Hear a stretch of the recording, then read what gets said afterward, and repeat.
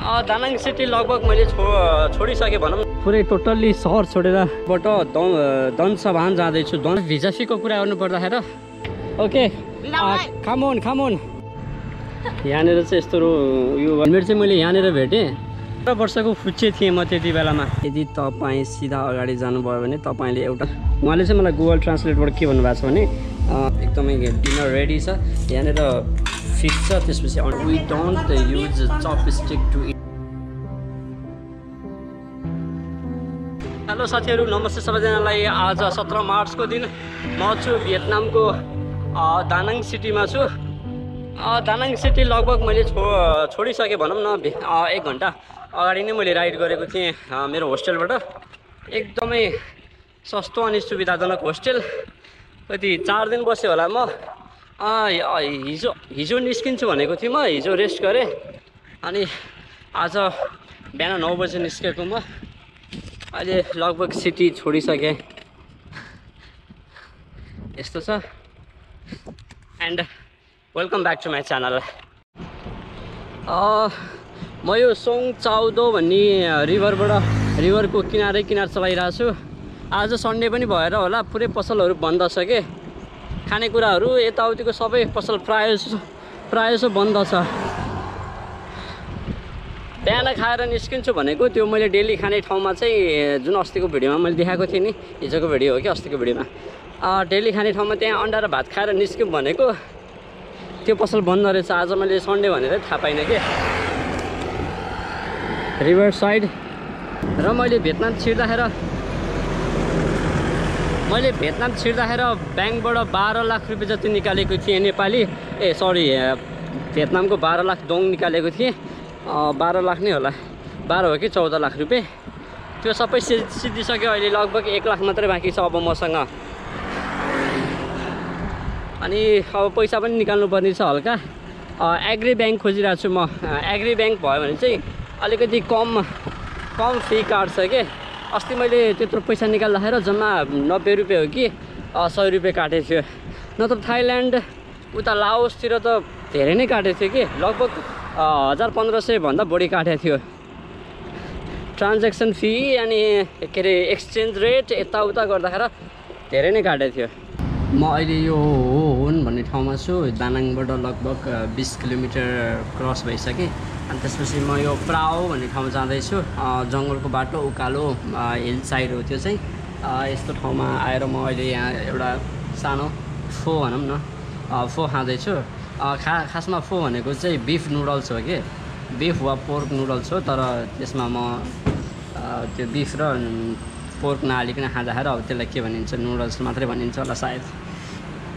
त्यो खाँदैछु। अनि त्यसपछि यहाँबाट म निस्किन्छु प्राओको लागि। प्राओ निक्लिनुभन्दा अगाडि सिटीमा एग्री ब्याङ्क देख्यो भने चाहिँ पैसा निकाल्नु पर्ने छ। हिजोको एउटा भिडियोमा चाहिँ एकजना दाइले कमेन्ट गर्नुभएको थियो सहयोग गर्नेहरूको नाम र ठेगाना पनि भन्नुहोस् भनेर। धेरैले सहयोग पनि गर्नुहुन्छ, तर उहाँहरूले चाहिँ नाम नभन्नको लागि आग्रह गर्नुहुन्छ कि, त्यही भएर म नाम चाहिँ सकेसम्म भन्दिनँ। अब एड्रेस चाहिँ भनिरहेको हुन्छु। अब कसैले चाहिँ अब सहयोग गर्नुहुन्छ अनि नाम भन्दा नि केही फरक पर्दैन भन्यो भने चाहिँ म चाहिँ नाम पनि भनिरहेको हुन्छु। अब कसैको अनुमति बेगर नाम त भन्न मिलेन नि त, त्यही भएर म सकेसम्म नाम भन्दिनँ। पहिला सोध्छु भन्न मिल्छ कि मिल्दैन भनेर, अनि मिल्छ भन्नुभयो भने चाहिँ नाम पनि भन्छु। त्यस्तो यो कम्युनिकेसन ग्याप भएपछि कस्तो हुँदो रहेछ देख्नुपर्ने। मैले मासु खान्न भनेको थिएँ कि पुरै प्रपर तरिकाले, तै पनि मासु हालेर ल्याइदिनु भएको छ। अब यो उयो पनि ट्राई गरौँ न, पोर्क पनि ट्राई गरौँ। अब खालि त्यो अन्डा र भात मात्र के खानु, एकचोटि टेस्ट गरौँ यो कस्तो हुँदो रहेछ।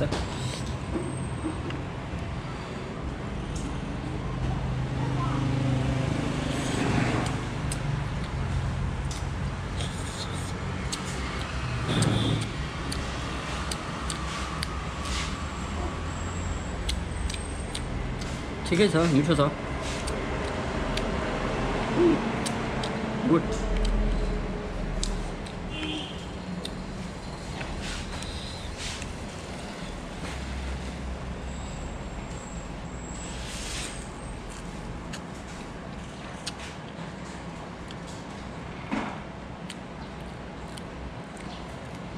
त्यस्तो नमिठो पनि छैन।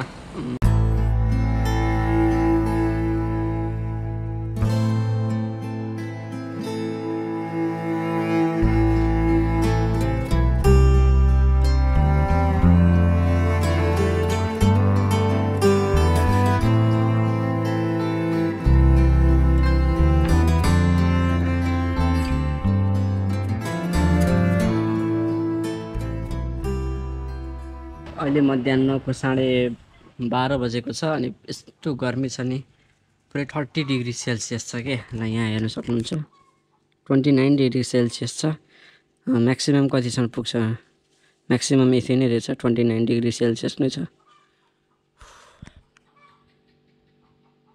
गर्मी भएपछि त यस्तो यो मुटु टुक टुक टुक टुक त्यसमा चाहिँ हल्का उकालो बाटो त्यही भएर मध्याहमा चाहिँ म सकेसम्म रेस्ट गर्ने कोसिस गर्छु 11 बजेदेखि 1 बजेसम्म चाहिँ रेस्ट गर्ने कोसिस गर्छु तर मैले आज ढिला राइड गरेको थिएँ कि त्यही भएर पुरै टोटल्ली सहर छोडेर एकदमै यो पहाडतिर आइसके माथिको बाटो माथि हुसु लागिरहेको रहेछ म जानुपर्ने पनि फेरि ठिकै ठाडै उकालो हो के म जानुपर्ने चाहिँ म एक ठाउँमा बसेर भन्छु मेरो प्लान चेन्ज भएको छ सडनली उकालो 4 दिनपछिको होस्टेलको बसाइपछि फेरि यात्रा एकदमै कठिन यात्रा सुरु भएको छ हरेक दिन सुख हुँदैन के सुख कन्स्ट्यान्ट हुँदैन कहिले पनि दुःख पनि कहिले पनि कन्स्ट्यान्ट हुँदैन त्यही भएर सुख दुःख मिलाएर यात्रा गरिरहेको छु उकालो बाटो र यो साइकल चाहिँ अब म अर्को देश जाने बेलामा चाहिँ यो साइकल म बेचिदिन्छु यस्तो भइसक्यो पुरै यहाँको धागो निस्किसक्यो कि साइकलको अर्को देश जाने बेलामा चाहिँ म यो साइकल बेचेर अनि प्रस्थान गर्छु अर्को देश कस्तो गर्मी हो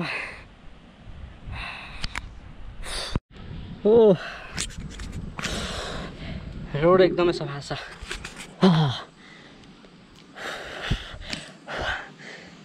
हिट के पुरै हिट यस्तो गर्मी छ नि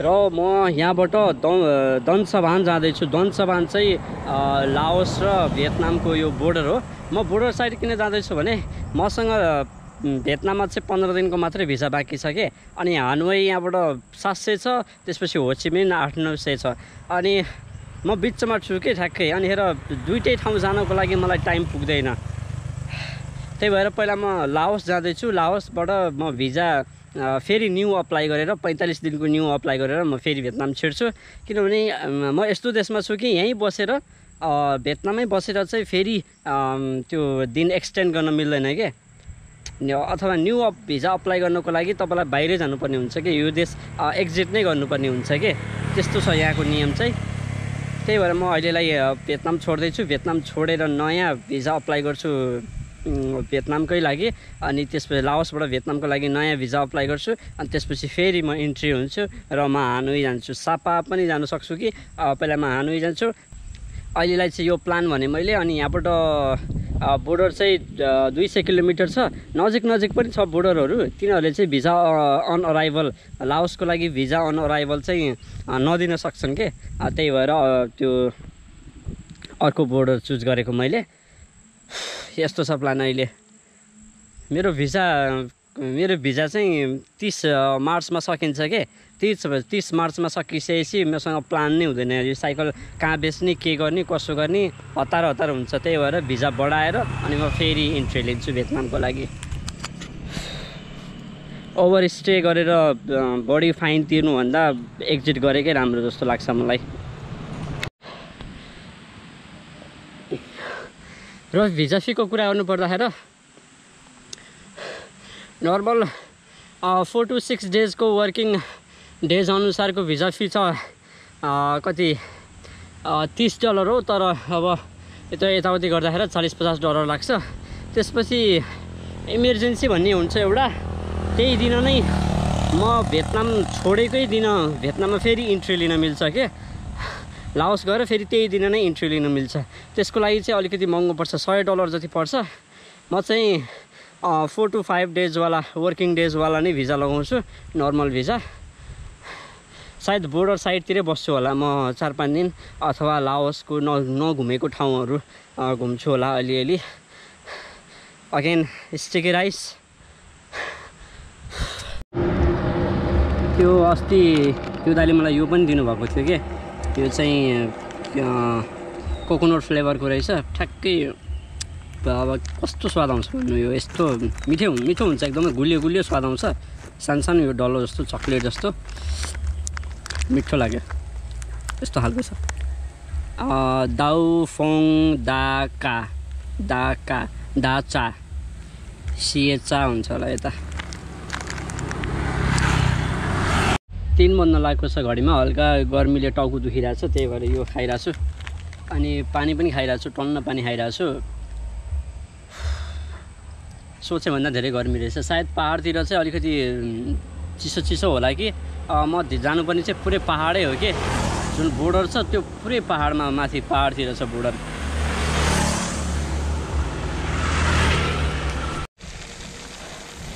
यतातिरको रोड साइडमा चाहिँ हरेक ठाउँमा प्रायः जसो ठाउँमा यसरी पानी राखेको हुन्छ के यो गाडी धुनको लागि गाडी बाइकहरू यताउति धुनको लागि यसरी राखेको हुन्छ पानी म एकछिन यो सफा गर्छु यहाँनिर लास्टै फोहोर छ हेर्नु यस्तो फोहोर छ नि पुरै फोहोर छ के एकछिन सफा गरौँ यो चाहिँ हरेक ठाउँमा राखेको हुन्छ नि यो चाहिँ फ्री हुन्छ के फ्री नै त होला नि मैले गाडी आएको देखेँ कि त्यहाँबाट मलाई त्यहाँनिर पुग्नुपर्ने रहेछ धेरै होइन त्यहाँसम्म मात्रै हो यस्तो घुमेर यस्तो पुरै डोराउनु पर्ने रहेछ पान thank you okay come on where are you going không hiểu không biết tiếng Anh okay come on yeah okay nha xin chào yeah एउटा रेड बुल दिएर जानु हो मलाई यसरी म यहाँ उकालोबाट डोराइरहेको थिएँ मलाई रेड बुल दिएर जानु भएको छ वाउ धेरै राम्रो यस्तो गर्मीमा चिसो थ्याङ्क यू आफैलाई खानको लागि यो चिसो रेड बुल किन्नु भएको थियो होला मलाई दिनुभयो कति चिसो छ वाउ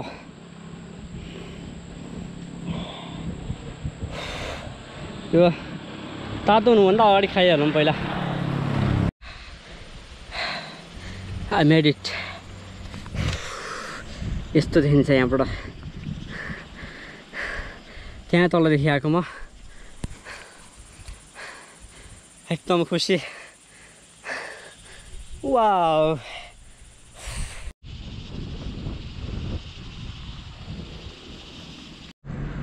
यहाँनिर चाहिँ यस्तो यो गर्नुभएको छ यस्तै काटेर राख्नु भएको छ यो के हो यो मैले हरेक ठाउँमा देखिरहेको हुन्छु के हो भनेर चाहिँ अलिकति छुट्याउन गाह्रो पर्यो म एकचोटि सोध्छु उहाँहरूलाई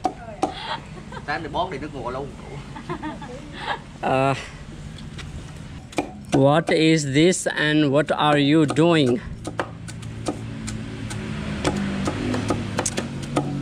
What is this and what are you doing? Cái này là cái gì và bạn đang làm gì thế? Okay. Lên thuộc rồi. Cái này là sắn và bầm phơi ra, phơi để cho gà ăn.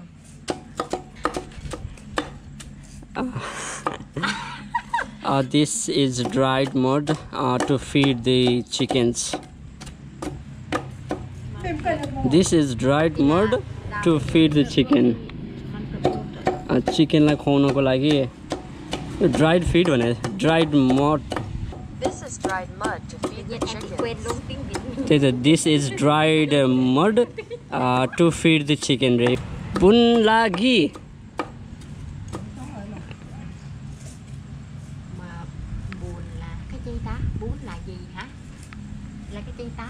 राम्रो भएन कि क्या यो के हो भनेर मलाई अचम्म लाग्यो Bún hả? Bún. This is it. This it. Yes. Oh, for chicken. Đúng rồi. Can I eat this? No. Ăn được.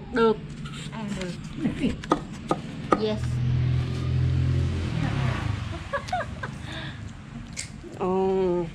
यसको स्वाद मैले एक्ज्याक्ट नाम चाहिँ थाहा भएन तर मैले यो स्वाद चाहिँ थाहा पाएँ है Cái củ này nấu ra ăn được. No. नमिठो रहेछ यस Em điện cho chị Thiên nó chị ăn. Okay Ok. जस यो चिकनलाई खुवाउनुको लागि रहेछ तर बाटोमा बेची पनि राखेका हुन्छन् यो हरेक ठाउँमा के क्याम्बोडियामा नि हुन्छ लाओसमा नि थियो होइन यो बाटोभरि बेच्न राखेको हुन्छ चिकनलाई खुवाउनुको लागि रे सायद कमेन्ट नै राम्रोसँग मैले बुझ्छु होला नेपालीहरूबाट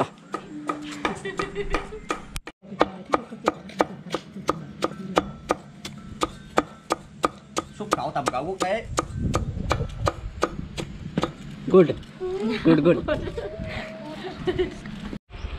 त्यहाँबाट मैले अलिकति यो सानो खालको गाउँ भेटेको छु भने बाटो अलिकति ओह्रालो छ कहाँसम्म ओह्रालो छ हेरौँ न त्यसको टेस्ट मलाई अलिकति खाएको हो कि जस्तो लाग्छ मलाई खासै खानेकुराहरूको बारेमा एकदमै सीमित नलेज मात्रै छ के धेरै छैन थाहा हुनेले कमेन्ट गरिदिनु होला र हामी अगाडि बढौँ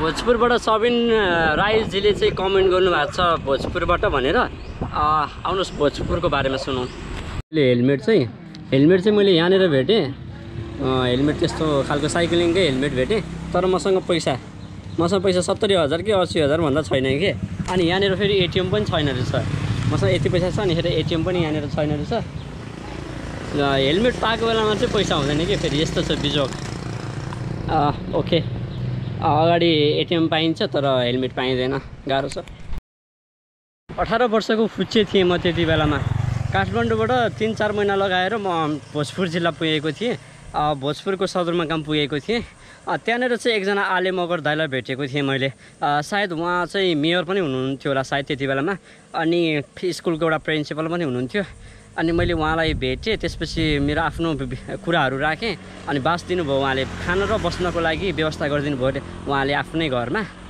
त्यसपछि बेलुका चाहिँ उहाँले मलाई सोध्नुभयो कि भोलि एउटा रेडियोमा इन्टरभ्यू दिने हो भनेर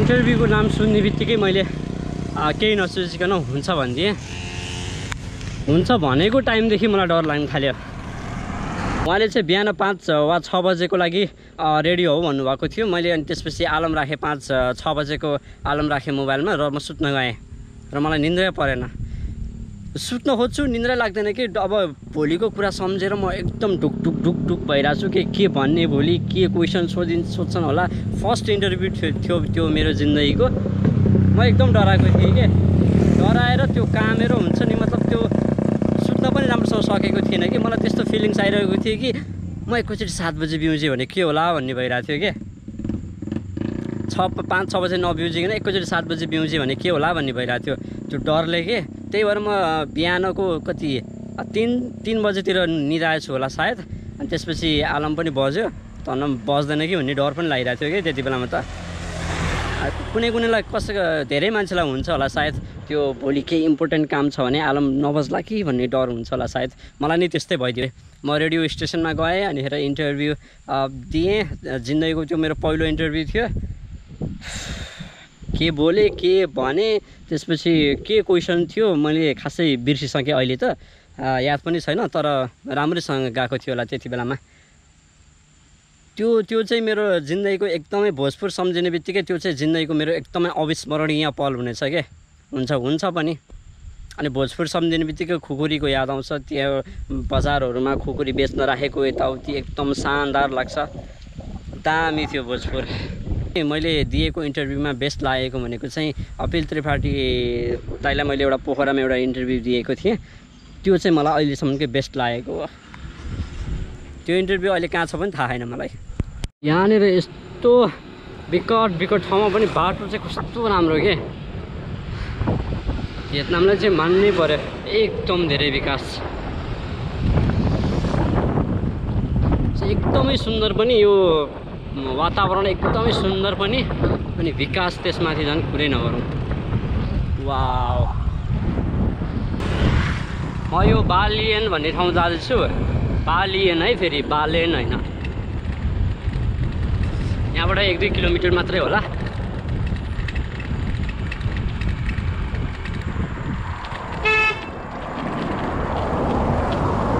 म अब आउने हरेक भिडियोमा चाहिँ मैले बास कसरी पाएँ भनेर त्यो पनि म मेन्सन त्यो पनि म क्लिप बनाउँछु हरेक भिडियोमा चाहिँ मैले बास कसरी पाएँ भनेर कसरी अप्रोच गरेँ भनेर म सबै देखाउँछु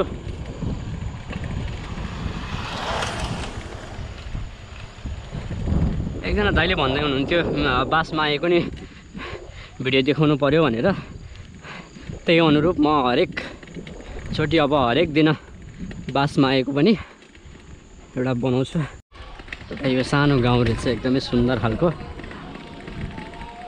धेरै घरहरू छैन थोरै मात्रै घरहरू छ हेलो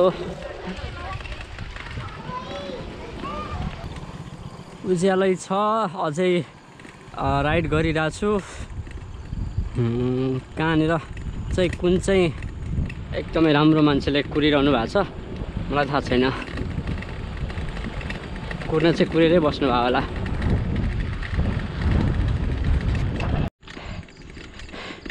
यो हरेक रातको कहानी हो म यो भिडियोमा चाहिँ राम्रोसँग देखाइदिन्छु म कसरी बास माग्छु भनेर बास मात्रै होइन घर चुज गर्ने कि कसरी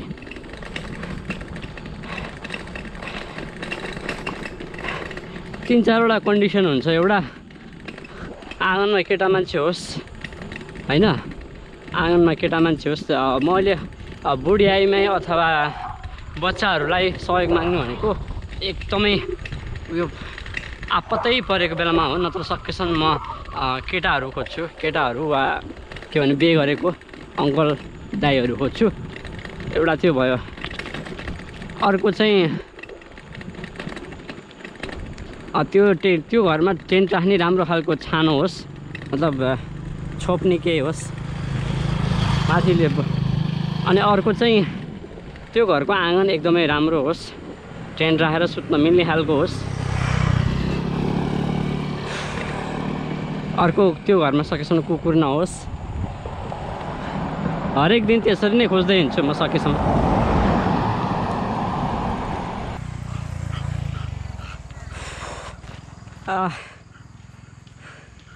वेट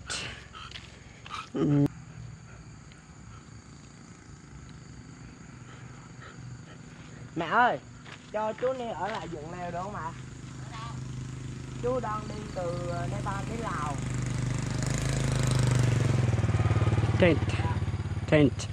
Tent.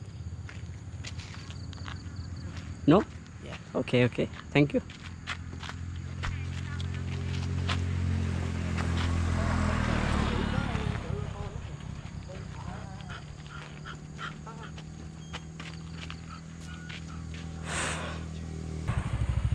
अहिले टाइम वेस्ट मात्रै गरेर के छ यदि तपाईँ सिधा अगाडि जानुभयो भने तपाईँले एउटा क्षेत्र देख्न सक्नुहुन्छ जहाँ तपाईँ पाल स्थापना गर्न सक्नुहुन्छ okay thank you come on okay bye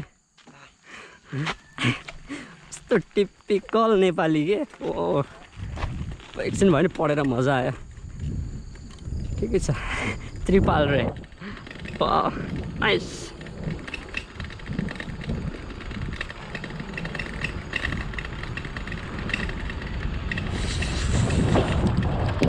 hello पनि एउटा सानो गाउँ छ यति बेलासम्म बाटो अलिकति खाल्टाखुल्टी छ आज सन्डे भएर होला मान्छेहरू मजाले बसेर बियर खाइरहेछन् राम्रोसँग अलिकति अँध्यारो भइसक्यो तर पनि म खोजिरहेको छु बास चाहिँ यो सँगै 3वटा गाउँ भइसक्यो मैले एउटा राम्रो घर एउटा राम्रो बास खोज्नको लागि ट्राई गरिरहेको यहाँनिर मिल्छ कि एकचोटि सोधौँ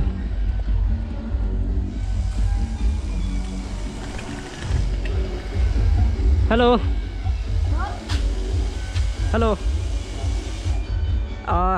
हियर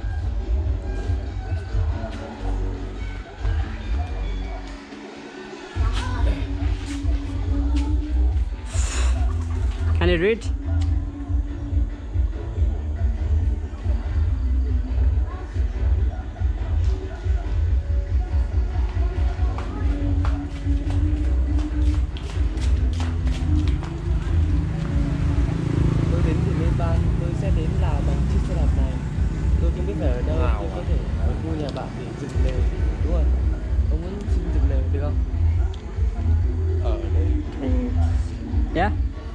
Okay.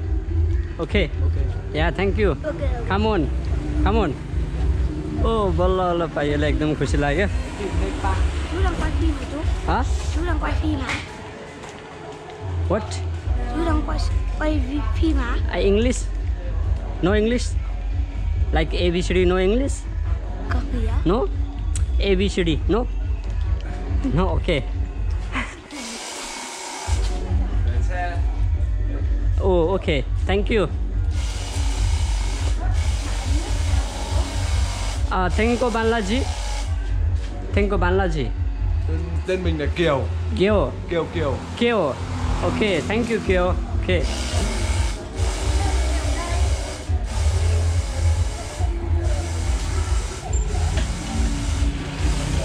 सो मैले चाहिँ यो एउटा राम्रो ठाउँ देखेको छु अनि उहाँ बे गरेकै दाइ हुनुहुँदो रहेछ त्यही भएर बास दिनुभयो सजिलै विश्वास गरेर यहाँनिर टेन्ट राखेर सुत्छु म देखिहाल्नु एउटा बासको लागि कति मेहनत गर्नुपर्छ भनेर तर फेरि बास चाहिँ एकदमै फलदायी हुन्छ त्यो मेहनत गरेको ट्रान्सलेटमा उहाँले चाहिँ मलाई गुगल ट्रान्सलेटबाट के भन्नुभएको छ भने then take a shower and then it with your family भनेको छ उनीहरू चाहिँ फ्यामिलीसँग खाना बस्छ अनिखेर सावर पनि लिऊ भनेर भन्नुभएको रहेछ यसरी बुझौँ अहिलेलाई यहाँनिर बच्चाहरू छन् यसरी एकदमै खुसी आजको दिन जे होस् राम्रो भयो एकदमै गर्मी अलिअलि थियो तर एकदमै वर्थ इट भयो लास्टमा गुड नाइट म चाहिँ नुहाएर आइसकेँ होइन अनिखेर यहाँनिर छ एकदमै डिनर रेडी छ यहाँनिर फिस छ त्यसपछि अन्डा छ अनि त्यसपछि यो what is this canh mướp canh mướp nấu tôm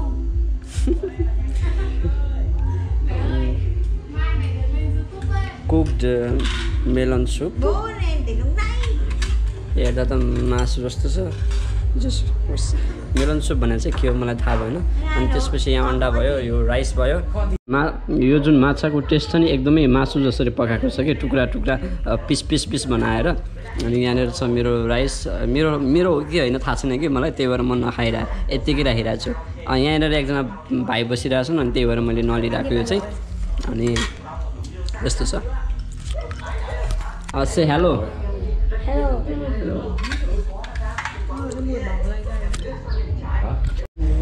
म एउटा कुरा भन्छु होइन उहाँहरूको रियाक्सन हेरौँ है त जुन यो भात छ नि यो भात पनि चपस्टिकले खानु भनेको चाहिँ मेरो लागि चाहिँ अलिकति अप्ठ्यारो छ जसरी पनि म्यानेज गरिरहेको छु होइन एउटा कुरा भन्छु है त we don't use chopstick to eat rice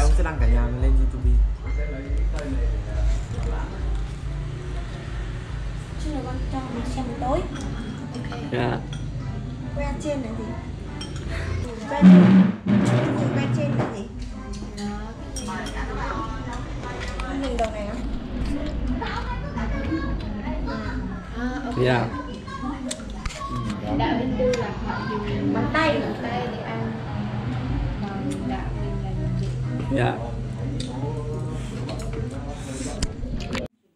video चाहिँ एकदमै मेहनत गरेर बनाएको छु गाइज यस्तो गर्मीमा पनि सो पुरा हेरिदिनु होला 10,000 सब्सक्राइबर हुन लागेको छ त्यो पनि पुरा गरिदिनु होला अनि धेरैभन्दा धेरै लाइक गरिदिनु होला thank you for watching stay tune